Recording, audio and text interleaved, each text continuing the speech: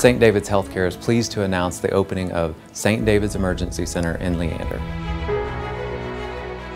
This emergency center features 12 patient rooms, including 1 trauma room, a full array of imaging services, including CT and plain film X-ray, also a laboratory services that support the emergency department. The great thing about freestanding emergency departments, that specifically those that are aligned with the healthcare system, patients can expect to receive the exact same care that they would receive at the hospital, such as those kids that have a broken arm, folks with a cold and flu symptoms, all the way up to folks that are having chest pain and might possibly be experiencing a heart attack. So this freestanding emergency center is as if it's attached to the hospital.